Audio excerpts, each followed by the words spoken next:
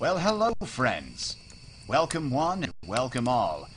I can't offer much in this outdoor hall, but sit here and rest. You must be weary, and I'll share with you Tales of Tyria.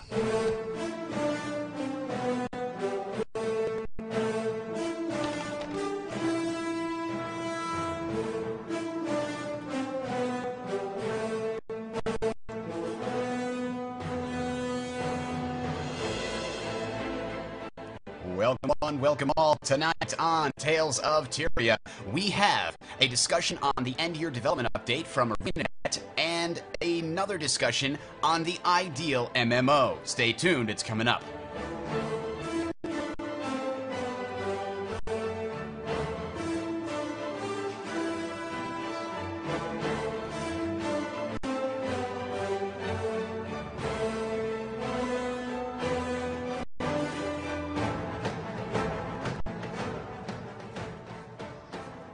Yes, welcome one, welcome all, welcome to another exciting episode of Tales of Tyria right here on the Sound Strategy Network. www.talesoftyria.com is the website. Welcome to another fantastic show. Glad to have you with us, however you got the program. Would you tell a couple people about us for us? That would be fantastic.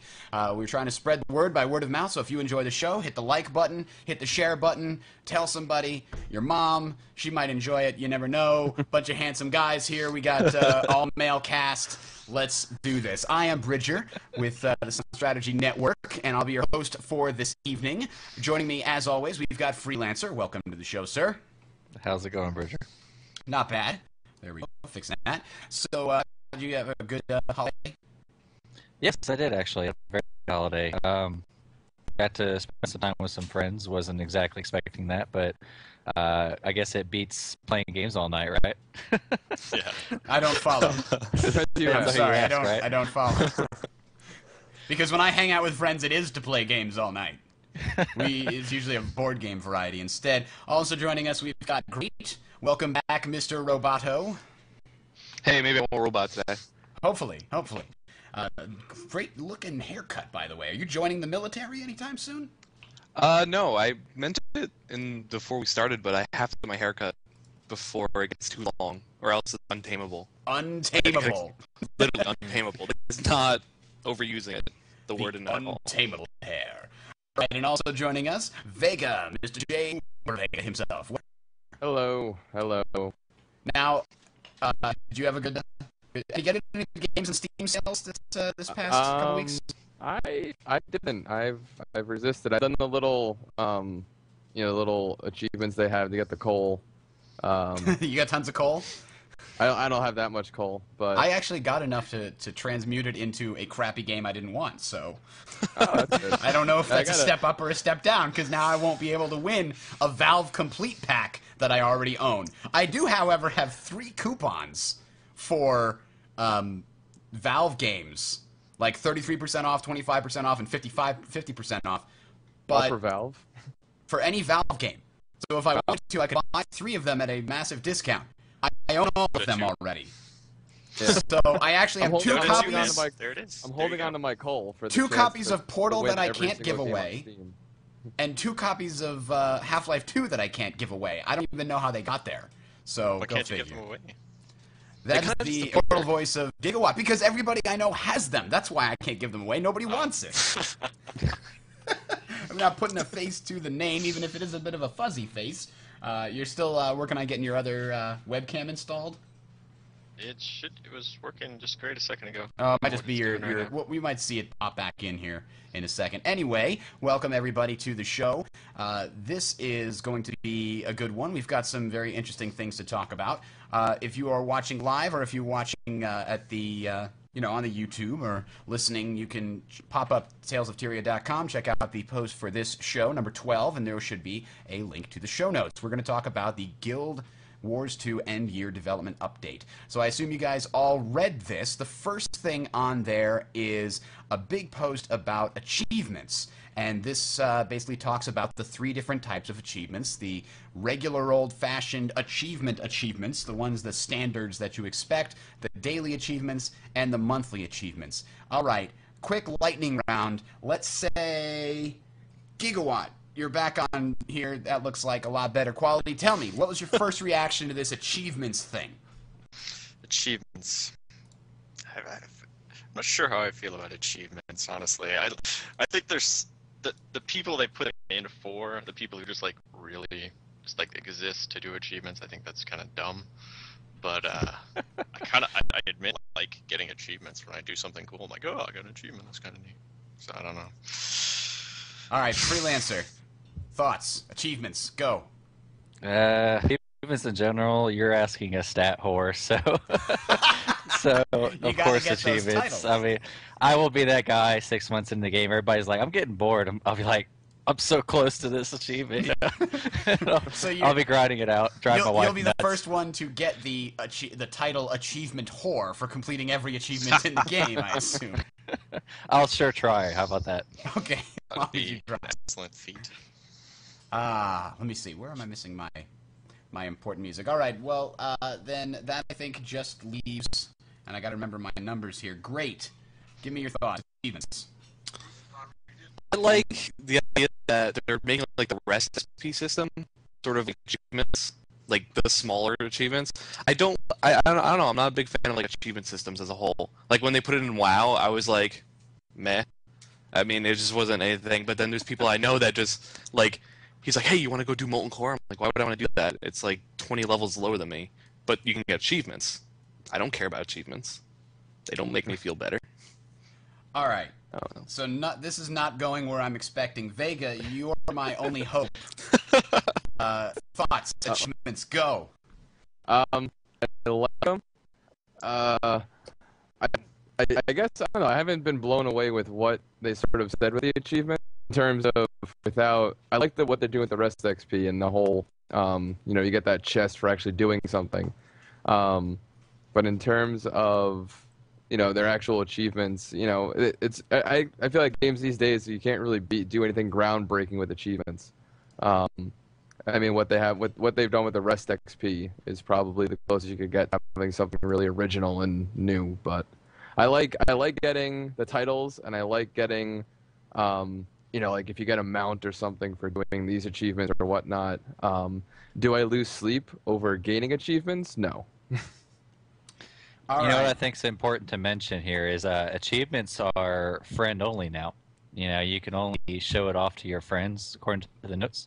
So now, hang on. That specifically is the achievement score. Exactly. I mean, it's like gear score, right? Where you apparently if you have the best gear, you are so totally more awesome than the guy next to you. So achievement score would work similar if I'm understanding this right. Right.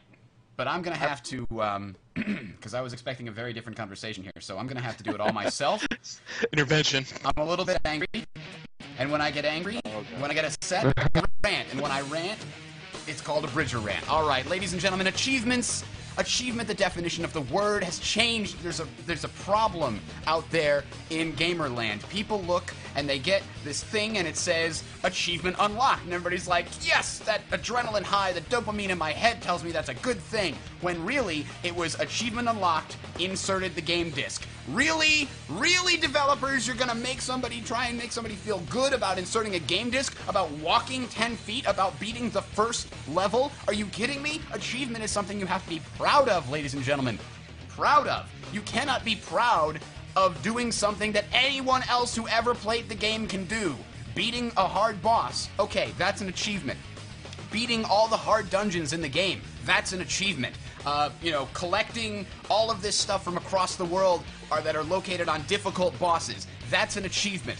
But just time spent playing is not an achievement. That's a milestone. Call it what it is. It's not an achievement. It's a milestone. And it bugs the hell out of me when games put in achievements that are not something that you can be proud of. They're not something that you can say, hey, Bob, congratulations on achieving that. It's not an achievement. What is this? Achievement unlocked. Ate a grilled cheese sandwich today. No, it's not an achievement. That's a milestone because it's the third grilled cheese sandwich I've had this week. And it's not something to be proud of, ladies and gentlemen. I'm sorry. I just can't. I hate it. This is bugging the hell out of me. It's been doing it for forever. I want to be proud when I see that achievement unlocked button. I want to be surprised. Valve does them fantastic. The one where, put away, the one that always sticks with me is the Left 4 Dead one, rode hard, put away wet, which was like a jockey riding a jockey into a spitter's spit, like doing that the first time. You get this cool little thing, and it's got a joke in the word. And anyway, nobody else seems to care about that as much as I do. You should read the chat real quick. They want you. They're hoping it would end a certain way. That it would achievement unlocked because my rant went too long. What? I don't get it. What's going on? No, your shirt. Your shirt. Because what happened with the shirt? What's wrong with my shirt? No, they like your shirt. Oh, they like my shirt. Okay. They want you to end the rant with that saying. Oh, well, I wasn't picking up on that. You got to telepathically send that to me again. The rage was just like seething, so he couldn't. All right, so yeah, I mean that's just it bugs the hell out of me now. And there's one. I mean, in this article, they do sort of say it's divided into tiers. Each tier you complete awards you with achievement points. Blah blah blah. I just hope that the standard achievement points that give you achievement score are actual things that are challenging in some way. But if it's like, completed 17 dynamic events in the region. No, dynamic events are going to be, they're going to be easy. That just, elite dynamic events, okay, that's something that maybe you can be proud of. That could be an achievement. But, you know, just killed X monsters, that's not an achievement, which is why it bugs me that they took the feat system, the daily feats, and rolled it into achievements. Because what they've been doing, daily feats by themselves are supposed to be things that you get automatically just from playing the game in the first hour or hour and a half. And that further blurs the line on the word. Oh. Well, I don't know. Am I wrong, guys? Who thinks I'm wrong? I kind of think for the sake of not having a milestone list and an achievement list, think of the real hard achievements as the ones you actually get like a title for or something, like Dungeon Master, where, you know, it's an actual sort of challenge to do it, and not, you don't get a title for every single achievement you do. You only get titles for the sort of harder ones. And I hope that is true. That seems to be what you're saying. So I have plenty of glass half full, looking forward, hope and goodwill. I'm just ranting. All right. So, what do you think about these? So the daily achievement system, and this is something that I pointed out in a couple of different threads, because people don't seem to equate the daily achievement system with the daily quest system in World of Warcraft, and I don't think that's a really good comparison. They specifically said that the daily achievement system is designed, specifically, quote, this system makes the first couple of hours of play each day extremely productive and helps equalize experience and gold gain between casual and hardcore players, which is exactly what the Rest XP system did in World of Warcraft. And to me, that seems like, okay, that's a fine little way of doing it. I don't mind that. Do you guys have any problems with the way they're implementing that?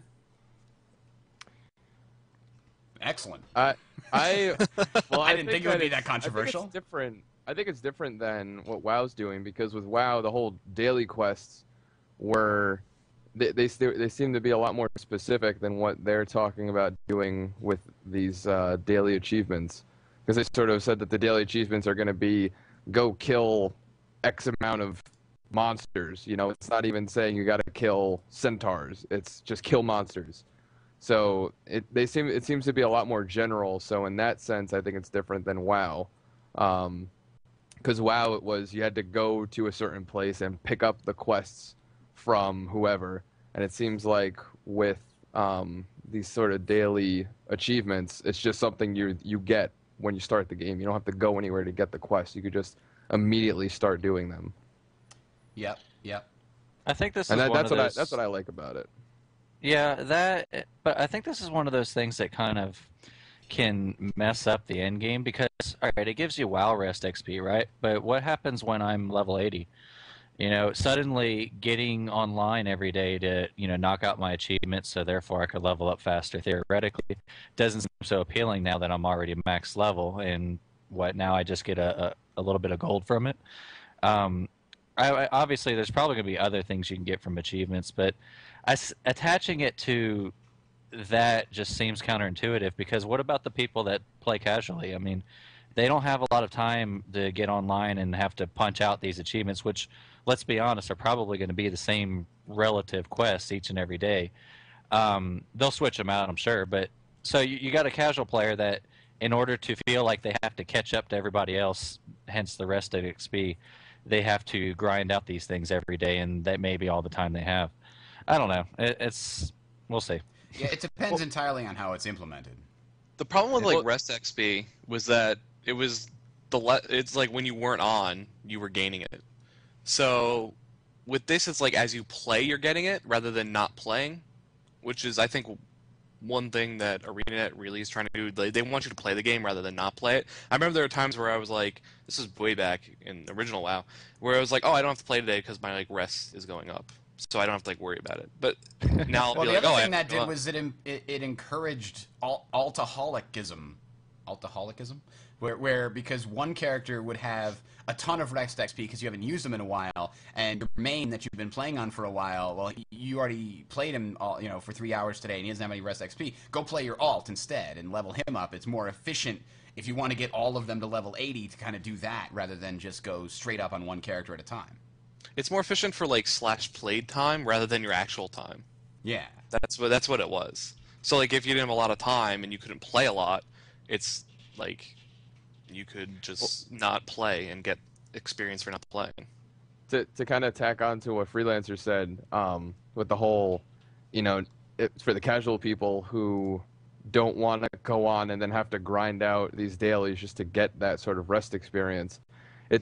I mean, if they do it right, like they said, if all you have to do to get that daily achievement is kill monsters, then you could go about your normal quest chain and play your normal storyline and still get some of those achievements, as opposed to having to do like a daily quest where you have to do a specific thing to get that. Yeah, no, that's exactly what it sounds like it's going to be. Yeah.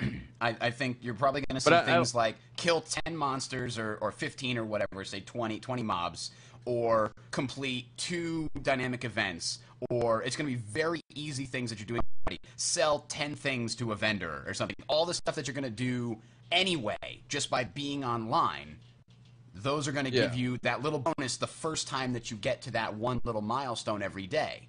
So I hope it's not going to be that, oh, well, I just came on for the first time today, better spend the first hour doing all these stupid achievements. Yeah. I definitely, I like it better than the rest experience design, because I know for sure when I played WoW, there were times when I said, well, I'm just not going to play this guy, and I'm going to play another game and get a couple weeks of rest experience and then come back and level up a lot faster, so I feel like I'm grinding as much. It definitely helped when you were going through those, like, grindy areas. Like, Desolus was one area that I remember spending so damn long in. And I just would say, okay, screw it, I love my shaman, but I'm stuck here and I'm doing this thing. I'm just going to wait, and I'll come back in a week and double and go through this twice as fast, because this is just blindingly boring. We're talking about potential progression without actually being online. Can we say Eve? Anybody? hey, that's a good thing about Eve, though. I liked that. It is, But that's true. So now monthly achievements are kind of a new thing. Monthly achievements are medium-term goals that encourage a variety of play and reward you with gold and experience. So they're similar to the daily achievements. The regular achievements, I don't think they reward you with gold or experience. At least it doesn't specifically say that, and it gives you purely cosmetic rewards. So the standard achievements, you beat these, the first 2 dungeons on every single mode or whatever. Here's your achievement. You get some kind of special skin for beating that dungeon. Right? Or some kind of special gear or what have you. Cosmetic gear. The dailies give you the golden experience, as we've just been talking about. The monthlies also give you golden experience, but these ones specifically, they said, change every month. So the dailies are probably going to be the same every single day all the time, but the monthlies are going to change from month to month, and these are going to, I believe, also add to your gear score. So those are going to be very interesting, and that sounds like those are going to be the one. Score. Your achievement score. I meant achievement score. They're gonna, but yeah, that's going to add to your achievement score, and sounds like the one that you're going to be enjoying. That one's very interesting because that one's on a clock. That one you got to do in 30 days, so that's almost like work. You've got a timeline. You've got a deadline on this. Bob, I need those TPS achievements in by the 31st. Thank you. Right? I don't know. Freelancer, what do you think about that? I like how the monthly achievements say specifically say gold and experience, because think about it. Not everybody's going to be, I mean, we would like everybody to be playing since day one, but imagine the guy that comes in 6 months later, and they had all these monthly achievements. They gave you these really, awesome looking swords. That would really suck to be that guy, because it's like you could do nothing to get those. And if they did bring those back to where, let's say in October, you could, do the monthly achievement to get it, well, then all the players that already got that item would feel a little left out also. So it also, on the other hand of things, it lessens the impact of doing it, because you could think in your mind, oh, well, it's just experience and gold, I'll just grind that out tomorrow night, and then completely forego the whole achievement idea. So it depends, I guess, on the player, but for the casual players, I think it's great. All right, excellent. So that was a pretty nice article that gave a good bit of information. Any final thoughts on the achievement section there before we head out? Achievements are like they're a awesome. system. Well, no, they're not awesome. I'm sorry. They're not. They're not awesome. They're a system that some people love to death, and that's why they're putting it in. They're not to death. No, literally, there are people that stay up all night and not study for their final exam because they have to get a certain achievement in some place. That's beyond me, in my opinion. But admitting it is the first step. Great. That wasn't me. Oh, seriously, no. It was my friend, right? It was this guy I know. This guy in Korea. All right. But yeah, it's a system. They're putting it in for the people who like it, and it's there. It's something I'm not going to do. Well, let me ask you guys this. I find that achievements feel more satisfying and interesting when I don't know what they are, when I'm not working towards them, when I just get it organically through play, when the game says, wow, you just did something amazing, and points it out to you. Like, I don't know, say you're doing a Tony Hawk game or whatever, and you do like a triple 360, something you've never done before, the game will point out, hey, that's the first time you did that triple 360 or what have you, and great job. And, the same kind of thing, like with the Left 4 Dead achievement I talked about, there's plenty of Team Fortress ones, like the first time you do a soldier, you mid-air 2 people simultaneously, it'll point out, man, you did an awesome job killing 2 people in mid-air with 1 rocket. Those kind of, here you just did the cool thing that you didn't know about before. I think that's great. But the ones where that are just like, complete X thing, and then at the end it gives you this thing that you were expecting, it's not nearly as... It doesn't have the impact. You know what I'm saying? I mean, Freelancer, you're the achievement guy. What do you think? The achievement guy? Oh man, you should. The local achievement whore. Use the right name, achievement whore. I just think it's a great way to track progress. I mean, you're playing a game. I mean, when it all comes down to it, it is a game, and you like to know that all of that time you spend into doing something, whether it's 100 quests, 5,000 quests, PvP achievements are a great example. You like to know that you have some way of showing that off. I mean, it's easy for somebody to say, oh, I'm gladiator this, gladiator that, because he has X amount of wins, or he has he's done this much damage in a battleground, or had this perfect round. But without achievements to actually be there, I mean, we're talking about the wow factor of it, but the actual utility factor is without those achievements, you can't really claim, or you can claim anything. I mean, this is the internet, and those achievements act as like a truth barrier, to say, hey, look, I really did do this, whether it's grinding out or doing 5,000 quests, I really did do these 5,000 quests, and I like that functionality of them more than anything. Yep. I can see the advantage of I mean, the other thing achievements can provide is a concept of a new challenge of some variety. Like, a lot of games use achievements that say, okay, now beat this level, but beat it without killing anybody, or something to that effect, right? In some game where you have the option of killing people, like Deus Ex, for example, you can do plenty of different ways, but the achievement says, okay, I'm setting you a challenge now. You've beaten this level using all of the tools in your arsenal. Now beat it using 1 less, or beat it using only this tool, or what have you. That can give you a brand new experience in some cases, and revitalize and allow a lot of replayability. So I can see the advantage of having achievements that you see and that you say, I'm going for that. I kind of wish there was a split where you have some achievements hidden that just pop up and say, you just did something awesome that you didn't even know was coming. Here's an awesome surprise. That I just love that a lot more than ones that, if it's all written down, I'm going to go look it up and then I'm going to feel bad. So, Great, I got a question for Great real quick. All right. There's an achievement, theoretically, in Guild Wars 2 that if you kill 5,000 innocent little penguins, like within 2 days, that you will unlock the Thriller dance for your character. Oh. Will you do it? Am I missing context here? Well, that's different. Well, no, I don't want to say that. Is it? Because that's awesome. I mean, who doesn't want to murder penguins mercilessly to learn how to dance? I mean, I wish I could go out right now and start clubbing seals. I just wanted to see where you draw the line. I'm sorry. That would actually be a welcome achievement. Do something like that. Somebody who's going to go out there and spend 5 hours AoEing penguins deserves to get a dance. Those poor penguins. They deserve a dance. I guess that South Park episode when they're the WoW episode, we're in the woods just killing boars, and they got to kill 8 billion boars. All right. All right, achievements. Achievements are great.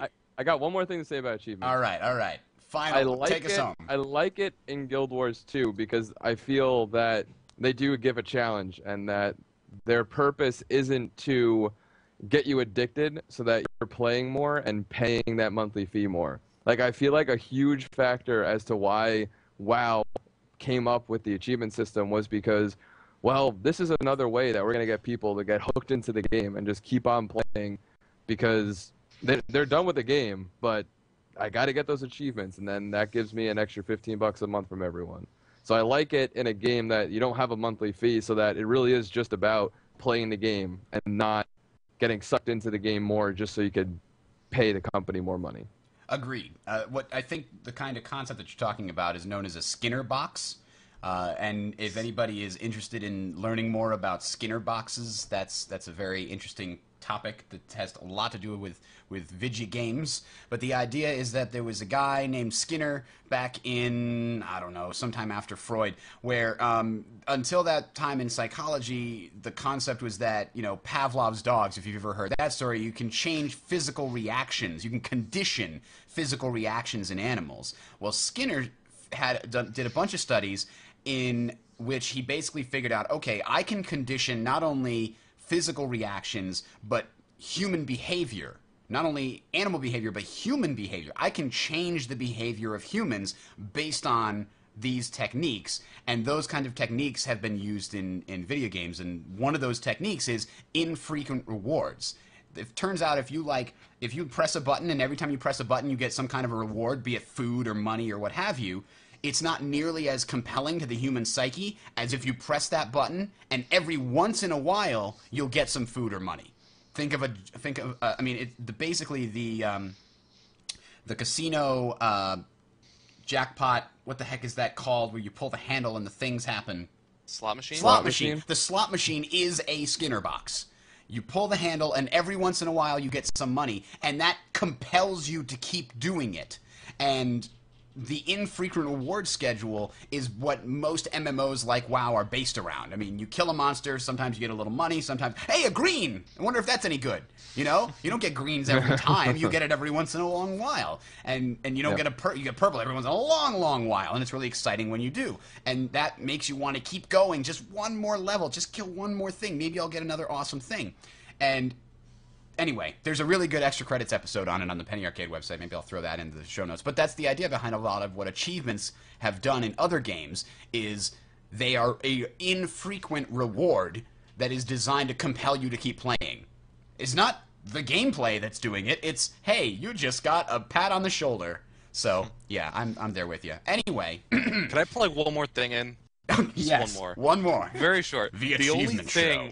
the only game I think that did achievements right was Warhammer with their Tome of Yes. Knowledge. Yes. Wow, Because I I love feel like that thing. the tome actually had a purpose. Like you're going around in the world, you're like this new recruit, and you're filling this out as you're going along. And you're like, oh, these boars have like this, and then you kill a bunch of them and you figure something out about them. It was like as you die more, you figure stuff out. You know, it was like your journal. Of You knew your about character. the dying part. Yeah, I knew a lot about the dying part. I love those dying titles. The dying titles, those are great. All right, so Achievement unlocked. Finish the achievement section. All right, let's talk about Thief. I know... who here was planning to play a Thief? Anybody? I am. Giga and Freelancer planning to play Thieves. All right. Giga, talk to me about your reaction to what they talked about here in the Thief changes. Let's see what specifically. The show notes. Okay. The single powerful skill and the steel recharge timer. So it changes to steel.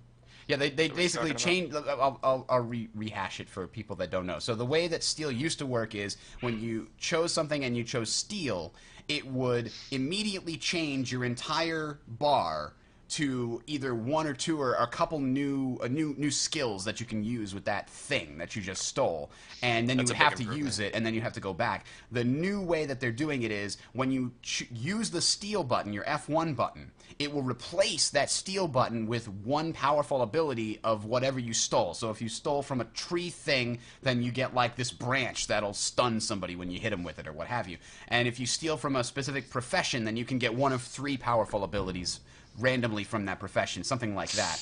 Maybe you get a skull from a necromancer. You know, I don't know exactly what the thing is, but the specific part of it is important, is that the steel recharge timer does not start until you use the stolen item, but you can keep the stolen item as long as you want. And I wonder if that translates into PvP. I assume not competitive PvP. You probably start fresh. Why not? Why not? Oh, you mean you take it into the match? Yeah. No way. No, I'm sure you can use the steel skill, but you can't like, okay, there's this specific mob that has this flash powder that blinds everyone in and all around them. Yeah. And you just take that into PvP. You take the boss, get like an AoE fear. Yeah. You'll be doing Friday night raids just to get that weapon to bring into PvP the next day. I can't use my steel at all. Oh no, I accidentally hit my F1 button. Hours wasted. No. It's a huge improvement over the last system where it gave you an environmental weapon. That was pretty crap. I mean, a lot of them didn't even have more than a couple abilities on them. Yeah, so it didn't make it's sense. Much better. I still don't like the RNG on it. I think you should have more control over it. It should be more predictable. But that does make you kind of have to adapt to different situations, so it adds an interesting element. Yeah, without playing it, I won't totally discount the value of that. Right. But stealth, I don't know. I have mixed feelings about it because it's good to have more powerful abilities when you're under stealth. Like, it's as a bonus, it's kind of cool. But if it's only my first ability, that means I have to use stealth, and then like I kind of feel like I have to have that off cooldown just to use it. Then, of course, it's going to be the first ability, so it's a short cooldown. Well, no, remember the thief doesn't have any cooldowns. They use initiative instead. But the first ability in each bar and on each weapon is 0 initiative. Oh, so it's always a free one. I didn't know that because I was thinking it'd mean I have to use my initiative like for that thing, and I didn't like being forced into that. But yeah, I think that's a great change in that case. Wasn't aware that those didn't cost initiative. Yeah. So stealth is one of those fine lines. I think that everybody's like, stealth ruins game MMOs, or stealth is awesome. I'm one of those fanboys. Well, stealth combined with stun lock ruins MMOs. Let's put it that way. Just stupid. It's like, stun lock is stupid. Let me press 1, 2, 3, 4 every fight. Ha ha ha. You know. I don't know. Says the freaking rogue. I don't know. It's okay when I do it. Let me put it like this: if you, it's like we've been playing a lot of League of Legends recently, and like getting stunned next to a tower and getting insta killed. You know, everybody blames the stun, right? But you still come back to the main point that you should have not put yourself in that position that allowed you to be so vulnerable. But the fact that the rogue can be stealth means you never know you've put yourself into that position until the first stun goes off. That's the freaking point. It's awesome though. Like, stealth in League is awesome. I am 100% for League, and everybody wants that being OP, but it's this simple. Stealth. It's kind of like what Andrew's saying. Stealth, to go along with that, is I can choose what battles I want to win and also choose what battles I know I'm going to lose. You know, stealth gives that class, and I think it's gonna do the same thing as it did in WoW for rogues as it will in Guild Wars 2. It gives the thief that complete uniqueness to be able to control the complete outcome of their situation. If I go stealth, I can make that decision whether to run without you being able to do a single thing about it, assuming there isn't much stealth revealing skills. But or I can wait for that perfect moment to jump on you and kill you before you even knows what happened. And it's all based on my skill and my player ability to be able to judge that I can take you out with 0 problems, or I'm going to back off and wait until you make a mistake and then take you out with 0 problems. It's just one of those things that I've yet to see another MMO or mechanic in any game that matches what stealth does to the battlefield. I hope Mesmer has something, that's really, quite unique. I don't see anything out of Ranger and Guardian and stuff. I'm sorry. They just, to me, when you compare stealth to a class that just shoots arrows and lays traps, it's no comparison, because it just isn't. Well, to be fair, the Ranger does have a camouflage skill, which I believe if they stay still, they get indefinite stealth, which the thief does not have. As far as I know. The only rogues in WoW that need indefinite stealth are the ones that are dead all the time. Okay, if you the ones watch, I can kill. Yeah, exactly. The ones that are dead anyway. I mean, what difference does the stealth make? And if you look at anybody that plays halfway decently in WoW, they are never stealth for more than, I don't know, 6 seconds, and that's even giving a little bit of leeway there. It just doesn't happen. You don't use stealth in that way. So I think the better players from WoW, the better rogues that are moving over and they think they're going to play Thief because it's similar, I'm probably going to be one of those people. You're not going to experience any difference here, because it's going to be the same mechanic. You're going to use stealth as one of those things where I'm running up to you, I'm running up to you, I'm running up to you, you see me, you're targeting me, bam, I disappear. All of a sudden, you have this confusion, this state of mind of like, oh crap, what do I do? Spam AoEs? Do I pop a potion, or and that is where the thief and the rogue excel at, and I don't think it's going to be any different in Jiggle. I think it's a lot better, because instead of having a stealth and vanish, it's like you have 2 or 3 vanishes. Yeah. Yeah, I know that they have a heal that will heal them and make them vanish, and I think they've got another couple of utility skills. It's really interesting that it's not a class skill. It's one of their utility skills that they can choose, to use or not use. I think all thieves are probably going to run with at least 1 stealth, but you can run without it if you're trying to build a different type. If you're trying to build a fighter that has a lot of speed type maneuvers, instead of using stealth to get in and out of combat, you have things that make you move or jump better. There's a teleport skill that the thief has. Them, actually. So yeah, if you use those instead of stealth to get in and out of combat, that's just a different kind of thief. And the fact that you can have different kinds of thieves is awesome. I love it. The hook is phenomenal. Cool. That's gonna have so much utility. The grab that idea. Yeah. Oh my gosh, the hook utility skill. Describe that for everybody. That's too good. It's just like hooks in MOBAs and whatnot. I've never seen one in MM. Well, I guess we have. It's similar to Death Grip. I think most MMO players can recognize that. Is it get over here? Is that what it is? Yes. Get over here. Yanks them to Scorpion. you. It's phenomenal. Yeah. It's so good. It's like that one champion in League of Legends that has that hook that reaches out, and okay. Hooks are so good. You're gonna be able to get up top, grab a guy, pull him up to you, from the lower level, and then burst him down while his friends just gotta watch. Dude, it's gonna be awesome. You're gonna send a heated. You're gonna send a death squad of these guys running up to the enemy castle, just pulling people off. You've got rangers up there shooting their longbow. They think they're all set. Some thief comes around sneaking alongside the wall itself and starts yanking them down. And this is assuming we don't have the Mesmer setting up the teleport in the keep room. So yeah, well. Well, here's the thing. The thief has a lot of these really weird movement abilities. So there's ones where they pull the hook, and then there's others where they charge up, with the shadow shot, I think it is. Yeah, so they shoot you and they go where that bullet basically hit. I wonder now, can you use the hook on allies? Because that would be great if a thief could use a teleport to get to the top of the wall, pull the Mesmer up so that he can then go behind and drop down the portal. Oh man, that would be great. Who needs a ladder when you've got the thief and his crazy hook shot? He's linked for some reason. Yeah, but see what you just said. It's not just the thief does that alone. They need someone else too. You need the Mesmer, and then you can easily breach the wall by everyone teleporting in through the Mesmer. So it's it's not just one class carrying the game. It's I'm just picturing you grabbing some random teammate that has no idea what just happened, and all of a sudden he's on the enemy wall, and so he starts smashing buttons. I just see it.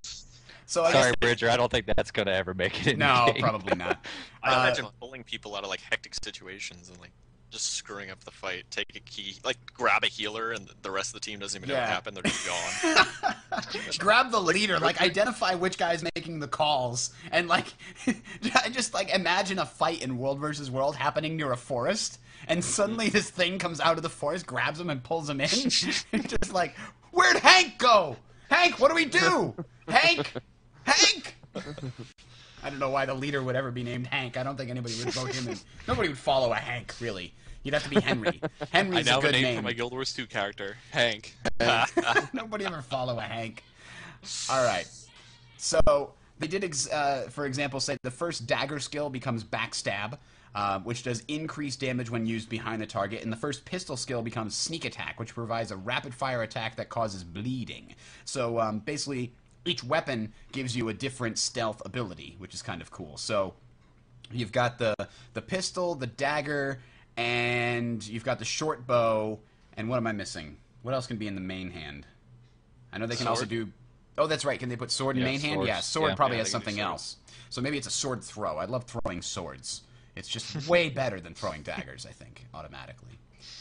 All right, so the last part of this this blog discussed combat tuning and fine-tuning, and specifically they said that they have this sort of animation blending system that allows them to blend two different animations together and make them look natural, but that sounds like, oh, that looks cool, but it has a huge impact on how the game feels control-wise when playing it, because skills and things that you do have animations, and those animations have a certain amount of time that they need to run in order, because you can't just stop swinging your sword halfway through. It will look terrible. So they need to finish that animation, which means if the animation cannot flow straight from one into another very easily and quickly, then the game is going to feel laggy because it's not responding to what you're doing.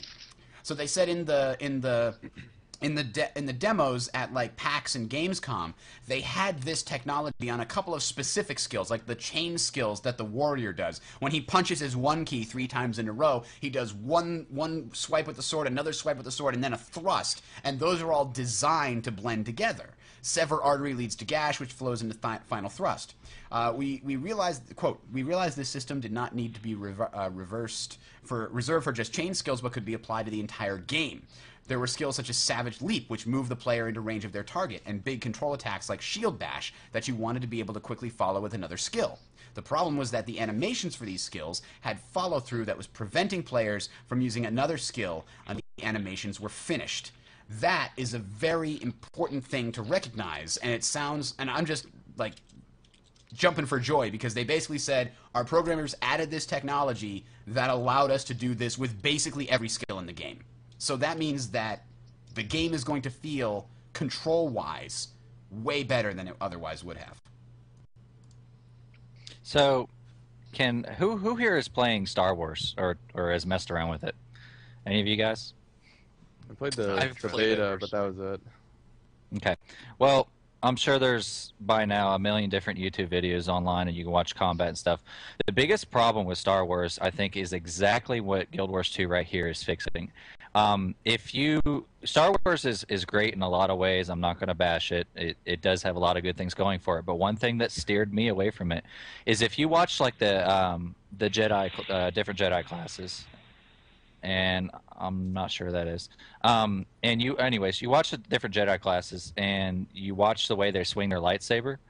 It's exactly not how Guild Wars 2 is doing it. You know, you swing it, then you swing it the same way. Oh wait, maybe the next animation's on the side.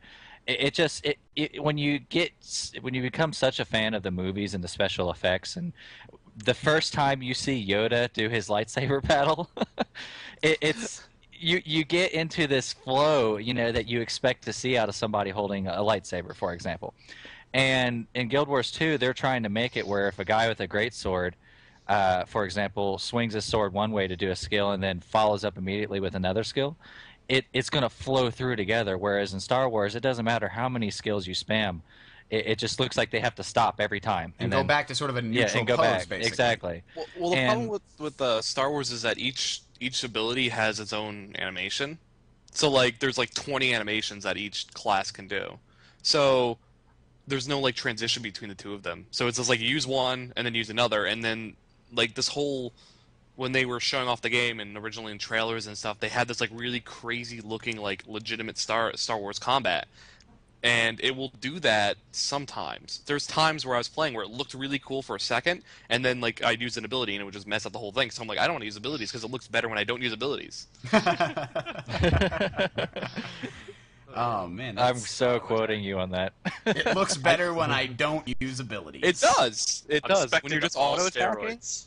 Nothing but steroids. Because the auto attack is probably a series of moves that are all one large animation that can be interrupted at any given moment. That's probably how they did it to make it look better.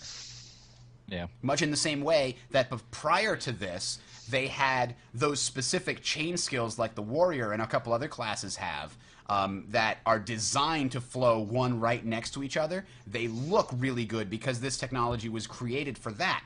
Then they said this technology came in right before Gamescom. Quote, so we were able to showcase it with a few important skills in that demo. Now the technology has evolved. Not only does it allow players to specify when they can start movement, but it also allows us to transition into queued skills so that we can improve responsiveness. And that, unquote, sorry, and that is really important. Because if you are like doing a savage leap, like the example that they used, and as your character is getting to the point where he's about to land right next to his opponent, you want to have that other. You're going to be slamming your finger on that, crit ability or whatever that you have that you're about to hit him with. There's a stun or whatever you want, and if you hit that button, it needs to queue up and know that that's what you want to do. You don't have to time it to exactly match the exact moment that the game allows you to go. You want to have it queue up. So I'm really glad to hear that you don't have to have that perfect exact timing. You can do it a few milliseconds early, and the game will remember and flow smoothly straight into the thing that you want to do, instead of waiting until after the full animation is done and then saying, okay, now you can go. That's just, this whole section doesn't sound like a lot, but it does. It makes a huge difference. I like the Twitch aspect though. It's not a bad thing. I don't mind queuing up, skills, but you start getting into that territory of trying to dumb it down for the people that can't keep up in PvP. Well, I don't mean queued skills like KOTOR's queued skills, where you just say pick your things in order. I'm saying just that the game, if you're leaping through the air, the game is not going to allow you to start casting a new thing until you get to point X when you land. And if you can hit a button when you're leaping through the air, that's a lot more responsive and easier than having to, figure out, not through any visual cues, but just when the animation allows you to continue and choose a new thing. You're not going to have to figure it out anyway. It's not reflexive or skill in any way. It's just like everybody's going to be slam, slam, slam, slam, slam, tap, tap, tap, tap, tap, tap, tap, tap, tap. I mean, that's what they do in raids. That's exactly what's going on. Like it's not a Twitch thing. It's just I'm very calculating in what I do. Depends on how long the animations are. Like if they're going to be like instant and it's going to be like half a second animations, you're just going to spam, like Giga says. But if it's like if they're like longer than a second animations that you actually have to time and queue stuff up and you have time to actually like think about something, they might be more than just spamming, especially with so few abilities. I like what they said at the end of the article, and I think it kind of describes everything really well, is that it controls like an MMO, but the abilities are like a MOBA, and your interactions are like an FPS. Because, I like... That's what I hated about all the other MMOs, is that when you're in a battle, you're sitting there, and it's like, got you. Got you. Like, no one fights like that. No one fights like that. So the fact that, you're going to be running around, you're going to be using skills, and that everything flows so much more smoothly, is that it really adds a lot to the game. And, I lost my train of thought. I swung the sword. I swung the sword again. I just like how they said that it's gonna have abilities like a MOBA, because I feel that MOBAs they have a good flow when it comes to using your skills, and if Guild Wars is gonna try and mimic that sort of flow in combat, I think it'll be a very fresh perspective as opposed to what a lot of MMOs do nowadays. Yep. Well, when they say MOBA skill, I actually don't think spammy. Like, there's no MOBA characters that I've played in any game, League of Legends or Dota 2, that are spammy. I don't think there are any. And I know, like, your number one. Your number Rise. one, I know in Guild Wars is Rise. He's spammy, but his abilities still have cooldowns. You can't just like keep using his number one or Q. Well, actually, you can. His Q is like what you do. You cast Q, and then you cast another spell, and it resets the cooldown for Q, and then you just press Q again, and another skill and Q, and another skill and Q. That's why he blows people up so quick. Yeah, but don't you have to use other abilities? Yeah, it's like 1, 2, 1. Yeah, two, but you're still one, using three, another one, ability. That's working with his passive. It's like you're using his abilities, but you're not. All right. This isn't Tales of Legend. That was my last show, and it wasn't about League of Legends. It was about Rise of Legends, which is a fantastic game. We're not getting into that. So, this quote, this really shot. They also went back. Actually, sorry. They also went back. They said, we didn't stop there after this stuff that we're talking about. They said, since we were able to go back and polish it, we also took the impact of the new blending changes and made some timing changes to existing skills in order to give them a more appropriate anticipation, swing time, and follow-through to match the smoother feel we were achieving with the blending. This really shines in things like big hammer swings, which now have slow build-ups, quick attacks, and somewhat lengthy follow-through depending upon the skill. Ultimately, it creates a more visceral and immediate system with helps us straddle the line between action game and RPG. And they said that you specifically might have noticed that the animations were more polished in the G-Star demo because of that whole thing. So, wow, I'm just very blown away. Like, the animations and everything was fantastic to begin with, and now it's going to be even better. So, I think we spent plenty of time on that. All right. One more thing I wanted to talk about for today. Let's talk about... This is such a huge topic. Maybe we should save this for another show, actually, now that I think about it. What do you guys think? That is a pretty big topic. We're at 49 minutes. I'm thinking well, we could like touch on it and sort of like to be. Let's give a preview for next week's Roundtable, ladies and gentlemen. Because I anticipate this is going to take a while, but let's give it a shot. All right. So, what would make the ideal MMO, RPG, RTS, whatever? So, we all know that there's a technological limitation to a lot of the things that you want to do with an MMO that you can't do. So let's kind of assume that we had, computers that are like 10 years from now, like Moore's laws continued to grow like at the normal rate that it's supposed to grow at, and we've got wicked fast computers, super fast RAM, video cards that can handle anything. Who cares? Wait, people aren't even going to remember what the Uncanny Valley was because everything's going to be super realistic. So, what technological limitations do you think hamper us right now? Well, I guess the one that I can think of is the number of players on screen. If you want to have some kind of massive battle, EVE, which is supposed to have all these massive battles, the most populated system, people have to lower their settings just to go into it because it's so filled with people. So, what can we do if we could put more people on screen? What do you think, Great? Can you think of any awesome possibilities that we could do? More people on screen would just equal. I don't know. It's something that we've never really done. Everything's always been capped at some point. Like the designers have always made it very, very. They've always had a cap there to make sure that it doesn't go out of control and it doesn't like crash. Because like at that point, I think if you get too many people there, it's just gonna crash. And you say if that's gone, well, we don't know what happens when you get rid of the limitation because it's never been done. Well, theory-wise, I'll just say it would be a lot more chaotic. That's anything with no capped would be insane amount of people would be out of control. Vega. Yeah, that's what I was gonna say. Is that I just remember, I don't know if anyone ever played Ragnarok, but you go into town and there's literally just like a sea of people on top of people and you can't see anything. So I mean, even if there was. If you could have as many people on screen doing everything they want to do all at the same time and no one's computer slows down, I think it would ruin the gameplay because there would just be way too much going on. And you wouldn't be able to sort of... I think you need to limit that, not for the sake for the sake of the computer, but for the sake of gameplay. Okay. So, Freelancer, what can you think of that... Are there any, like, technological or just sort of maybe maybe thought barriers that have been broken through with Guild Wars 2, that they're doing something different that other games weren't able to do in the past? Like, what? I mean, Guild Wars 2 obviously doing a ton of different things, but are they things that couldn't have been done before? They could have been done before. In a lot of cases, they have been done before. I mean, Guild Wars 2 does bring a lot of refreshing new ideas, but they're not exactly completely new. They've always been tested in one way or another in the past. It's just those past games didn't do it successfully, and Guild Wars 2 is trying to change it up a little bit to make it successful. As far as you were saying, like the barriers, I mean, everybody knows Guild Wars 2 is trying to blend the transition between a casual player coming in and not really knowing the game but learning through all these different steps and trying to transition them through this process to get them into World PvP.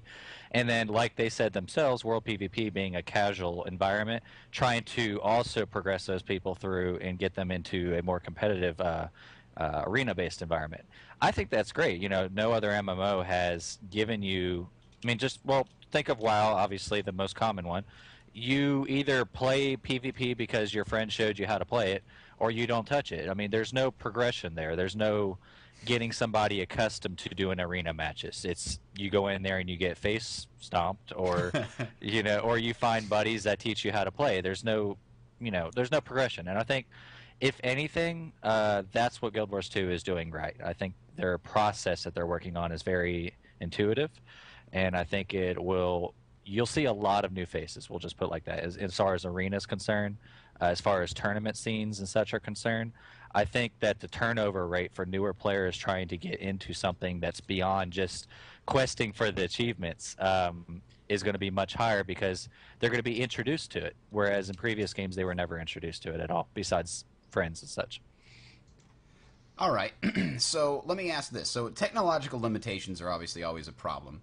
What about things that we wish that we could do in an MMO that wouldn't work because players would break them? Like what? Wouldn't it be great if we could do X, but we can't do X because people are just going to grief the system? That kind of a concept. I mean, I always imagined, like, what if we could have like a game master, right, to take people through some kind of scripted dungeon that would be able to sort of play the guy behind the scenes, so you weren't just playing mobs that had pre-predictable AI that you could go look up and say, oh, well, this boss does this, and then he does this, and then, you just got to get in there and beat on him when he's stunned.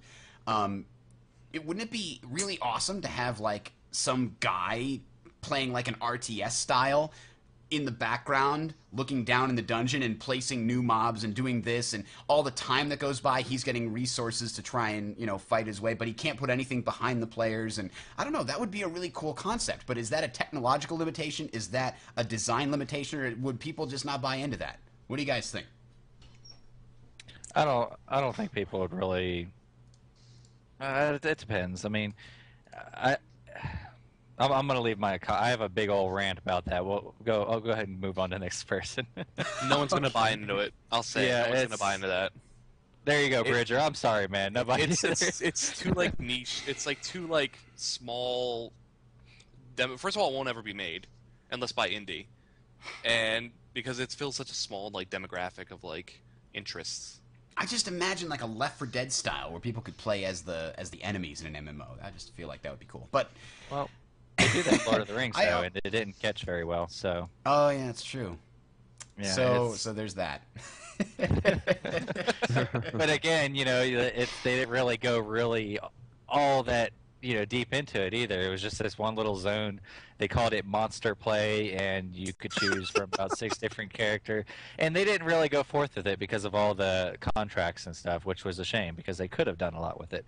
But yeah, I don't know. Bridger, if you were to ask me what would make the perfect MMO, I think that Guild Wars 2 mixed with the idea and process of what like Spore had, what I dare say the Sims had, the creativity factor.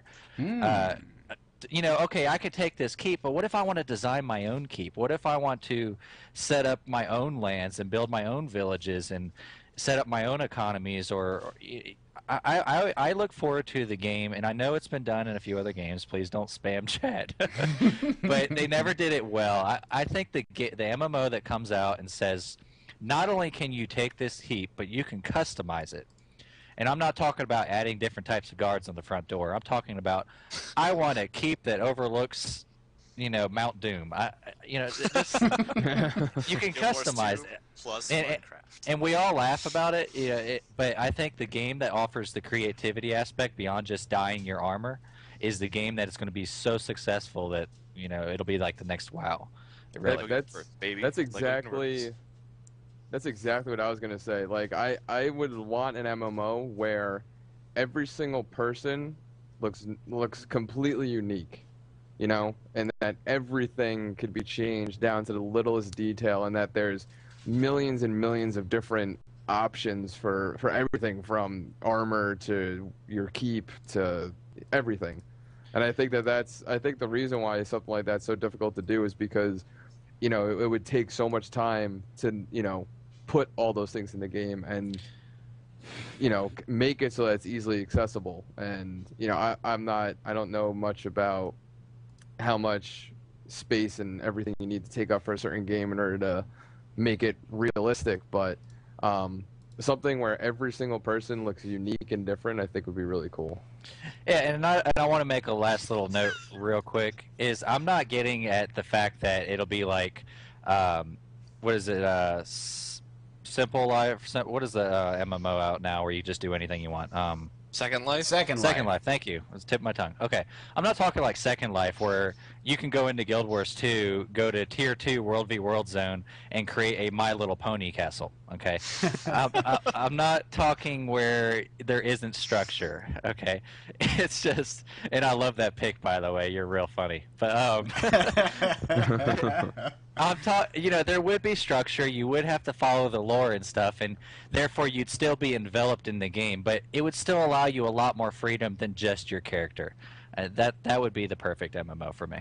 That's actually kind of where I meant to go, but I kind of went a different direction when I was talking about the idea behind having somebody play a game master, because I think of all the freedom that you have in like a tabletop RPG.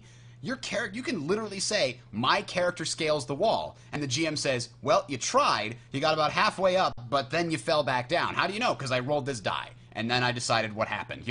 The creativity of a human mind can decide, can arbitrate those things. A game world with programmed rules that have been written out by programmers can only predict and allow you to do certain types of interactions with the world. You can hit it with a thing, you can jump on it, and you can pass through it or knock into it. Like, those are the three things that you can do in any MMO, any FPS, and then maybe you can interact with it with an interact button.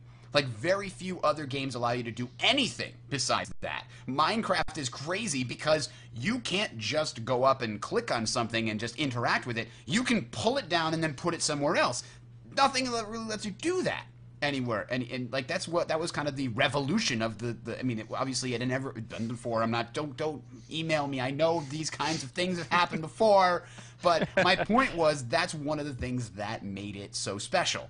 And it allowed you a deeper layer of interaction than most games give. Most games allow you to do those three things. It's either smash it, interact with it, jump on it, and or pass through it. That's it. That's all you get. So I think I agree with you completely that the ideal MMO gives you way more options. And the way that I could think that would work is to have somebody, I don't know how you would do it, but have somebody sort of arbitrate what can and can't be done. I just don't even know how you would do that programmatically. There's just no way to script everything that everybody wants to do.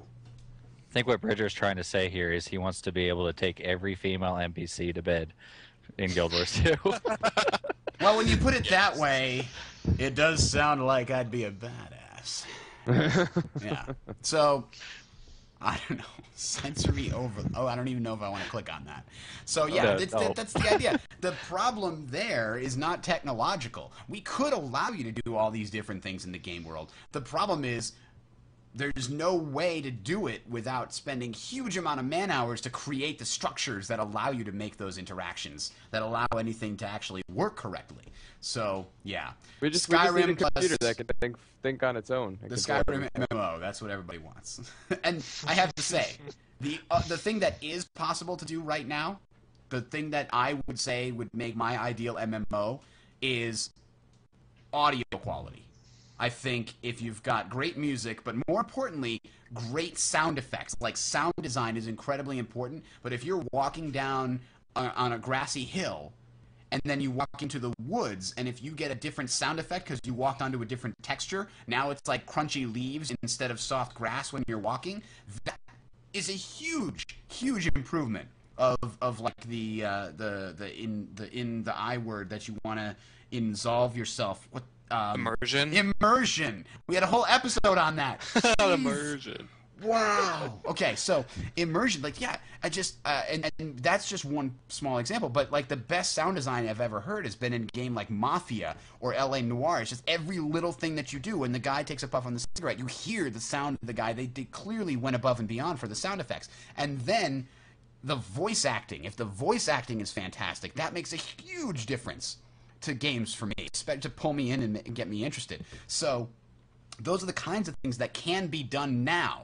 They're not technological limitations, but nobody does it because the scale of MMOs are so amazingly large. It's only with Guild Wars 2 and Knights of the Old, or not Knights, the Old Republic, that we really have people trying to do fully voiced content in sort of these AAA massive MMOs. So yeah, that's my apparently my you never played the game with the welcoming scene, "Welcome to Rapture." Oh. Or Battlefield 3. Or well, Battlefield 3 has fantastic too. I'm talking about though MMOs specifically because the scale of MMOs. Plenty of games have had great sound design. I'm saying that MMOs have not had the same level of sound design simply because there's so much that to go into that detail over the entire like way different areas would take so many man hours that it's infeasible from a monetary standpoint, which is unfortunate. But yeah, 60 feature films of voice acting in Guild Wars 2, as Servio points out. That is, it sounds like a great number.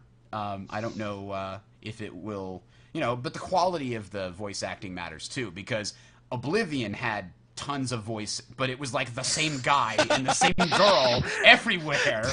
The one voice actor. Yeah, Skyrim did better by getting like 18 voice actors, but you still hear the same 18 everywhere. It's still, Skyrim definitely did a much better job. So as long as Guild Wars 2 can hold up the Skyrim voice acting candle, I'd be happy. Well, one name for you, Felicia Day. There you go. Yep. She's playing Zujo. Asura. Yeah, the Asura. It's Zoji, Zujo. I don't know. One of them. I can't remember the name of it. Oh, I gotta read Destiny's Edge. Anyway, any final thoughts on the ideal MMO? I'll say two things that I would love to see in an MMO. Better story, and I'll elaborate on it in a second, and different sorts of like gameplay and strategies evolving. Thank you, Chad. So for the first one, story, I don't mean like literally like Star Wars, like, oh, we're gonna have this awesome story. No, I think like they need to look more at the world and like characters and like flavor, because like the reason why everyone loves Skyrim and they want a Skyrim MMO is because that world is so memorable, consistent. It's persistent, but it has a character to it. It's like it's the main character of Skyrim. Skyrim is the main character of Skyrim, hands down. Whoa, you're blowing my mind. We have to go deeper. That's deep. That is deep. So I heard you like Skyrim, so I put some Skyrim character in your Skyrim game. Like what? Okay, sorry, I've been on Reddit too much. Go ahead. But yeah, I mean, it's funny, but it's true. Like that's why I like Skyrim. It's a fun world to be in, and WoW was a fun world. Like the World of Warcraft was an amazingly in-depth world. Until they added the goblins, I agree with you completely. But Jersey Shore, come on, Blizzard! Do I have to go on a rant here too? No, sorry. Go ahead. The one thing that really got me when I was playing like in Vanilla WoW was I was going to places where I had done battles in Warcraft 3 and saying like this is where we did this battle in the storyline. Like there was this idea, like there was this sort of overall like theme or like part of this world that was like alive in a way. Yep. And then for like different strategies, I want to see like different away from hockey. maybe. See what we can do. And I know other things have tried this, but it would be interesting to see how that would work. Are you blinking Morse code at someone, freelancer? No. Okay. I thought you were like, help! This show is going on too long. SOS, SOS. All right, but yeah, we're a little over time here. So I think with that, we're gonna close it out here. It's just, oh man, I gotta go play some more League. So if you have been watching us here, you can join us on the Team Legacy TeamSpeak server. Jeez, I gotta get used to saying that. TeamSpeak. You can find the information at teamlegacy.net. The host and I are probably going to go play some League of Legends now, so anybody watching live, you can come on over to the Team Legacy TeamSpeak. The information's at the top right of the website. If you are listening to this, post, come on there. We're hanging out there usually all the time. You can find Freelancer and I. Gigawatt hangs out there. I've seen Aku, great, coming on there all the time. So come hang out with us on the website there. teamlegacy.net is how you can get to us. Thanks, everybody, for watching/listening. See you later. See ya. Bye, everyone. Everybody in the podcast. Happy New Year. Happy New Year, everyone. Everybody in the podcast, Happy New Year. And by the way, let's go out by sitting like a Jarl. Guild Wars 2 might come out this year.